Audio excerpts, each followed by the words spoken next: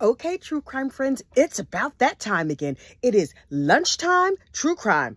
Listen, I have thought long and hard about whether or not I would cover this story.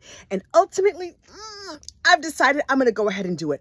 Mostly because, well, you'll see when I get into the story. Okay, so this is a new podcast called Fitz Files. If you know anything about me and my thoughts and feelings about Will folks over there at Fitz News, it's a love-hate kind of situation.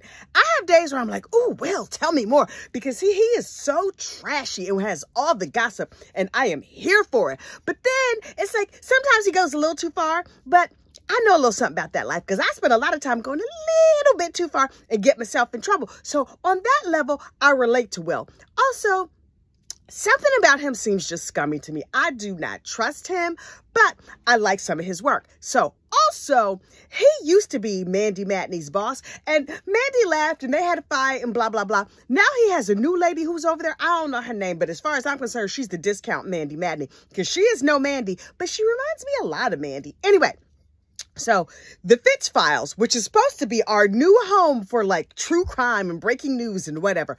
I doubt that it's going to be all that. But this story that they're covering right now has kind of got my attention, mostly because there are some wacky characters in it. Now, listen, be advised, there is some possibly not safe for work content, but I'm going to make it all nice and safe for work so you don't have to worry and you won't have to explain things to your children. If you're at home having lunch and your kids are like, Mommy, what exactly does that mean? I'm going to make it nice and clean and easy so your grandma can even listen to the podcast. But also, depends on who your grandma is, because I can say filthy things and my grandmother would be like, girl, you're hilarious. Let me tell you one. So, depends on your grandma. Anyway, you know me. I don't remember nobody's name. By the time we get to the end of the story, I will know everybody's name. But for right now, I'm just going to give you the broad strokes from episode 1 of the Fitz Files. Okay, this is the Rosebud murder case. There should be some theme music here. Like and subscribe if you have not already. Okay, so look, this woman, Christina, was working down at the animal hospital. Everybody loved her. Everybody thought she was great and it was all wonderful.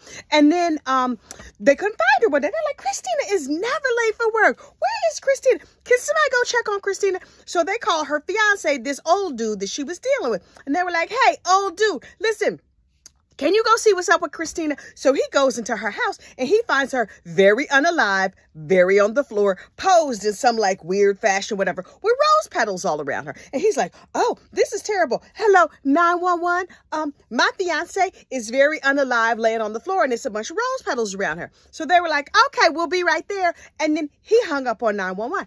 And then he starts making other phone calls. Well, this is South Carolina, Greenville. So they're like, oh, this is emergency.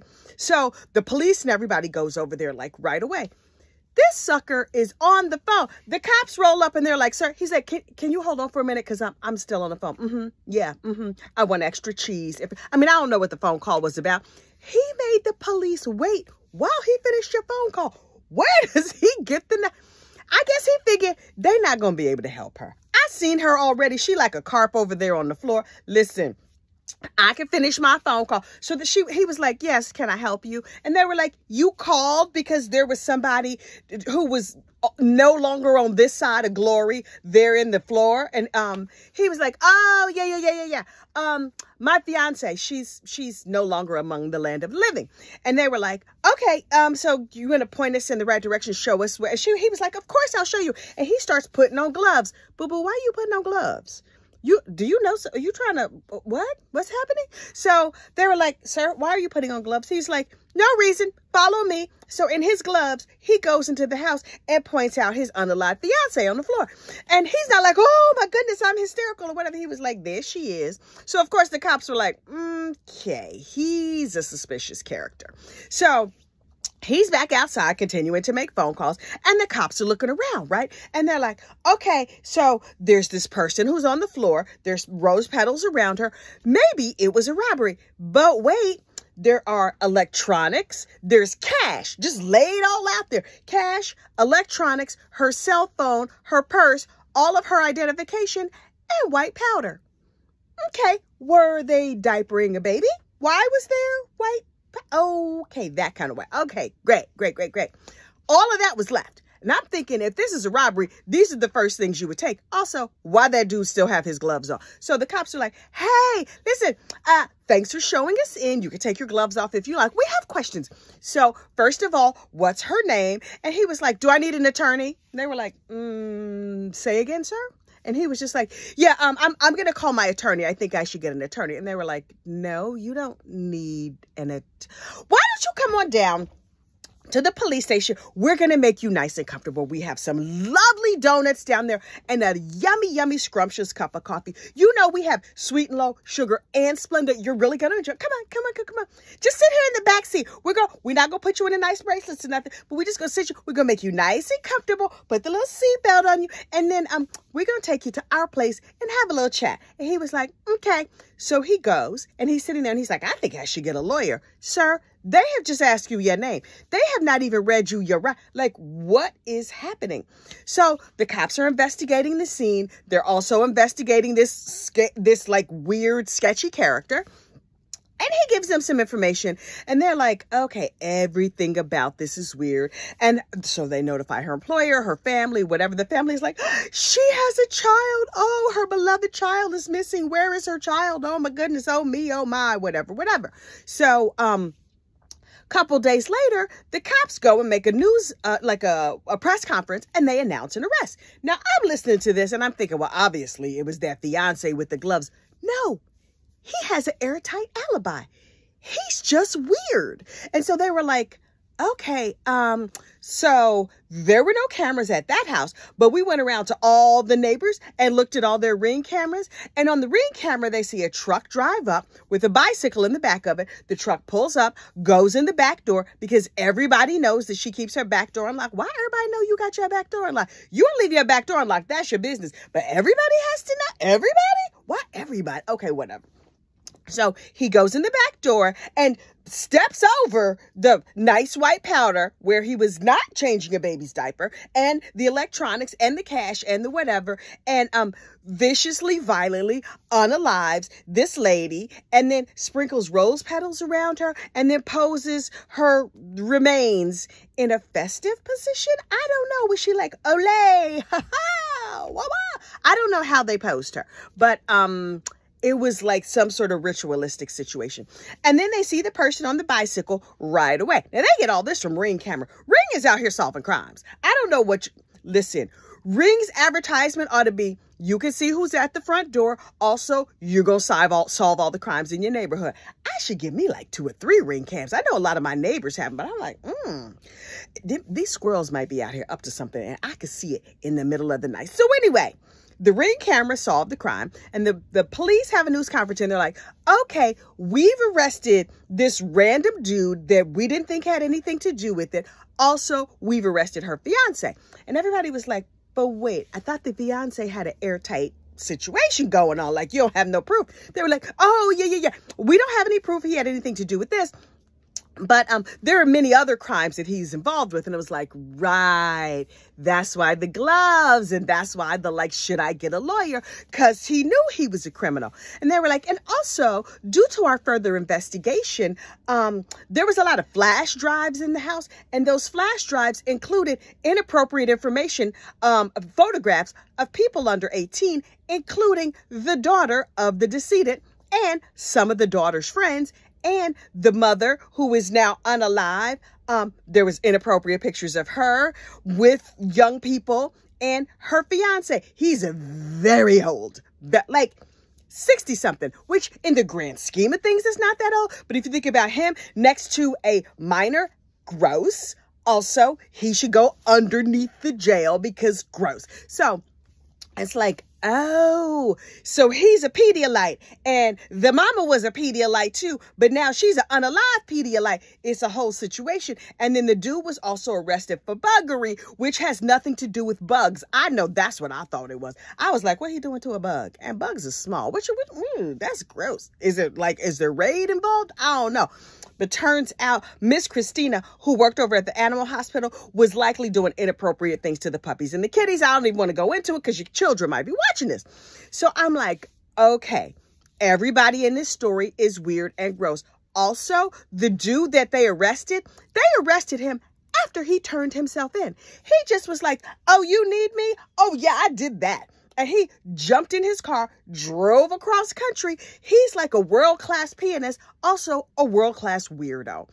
And now, the two are not mutually exclusive, right? You could be a weirdo and not be an unaliver. You could be an unaliver. Well, I think that automatically makes you a weirdo, though. But anyway, this dude, in addition to being a world-class pianist, was like learning all of the Beethoven sonatas or something. A lot of fancy music. And the shade of Will folks, as they told this man's story, they used his piano playing music as the background.